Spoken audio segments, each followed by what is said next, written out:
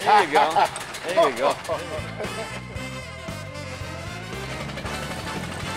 You know who do a great job making these wooden wheels? The Amish. It's kind of hard to reach them on the phone because... And I use this when I go to work and stuff. And, you know, in LA traffic, most of the time you can't go much over 30 anyway.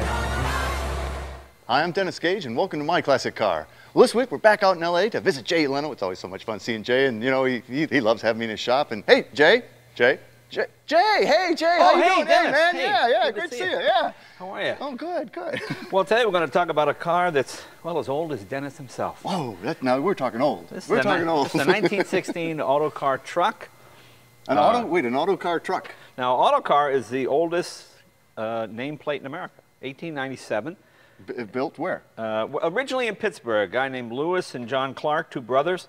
They started it, and then I think 1899 they moved to Ardmore, Pennsylvania. And they're still around in one form or another. They make refuge trucks and big trucks. Really? And although this looks like a very simple vehicle, it's actually extremely well thought out. This was a coal truck. This was meant to deliver coal to people in Pennsylvania and Philadelphia, actually, in the city. That's in why town. It's a town. In town. You put 2.5 tons in there. It's narrow.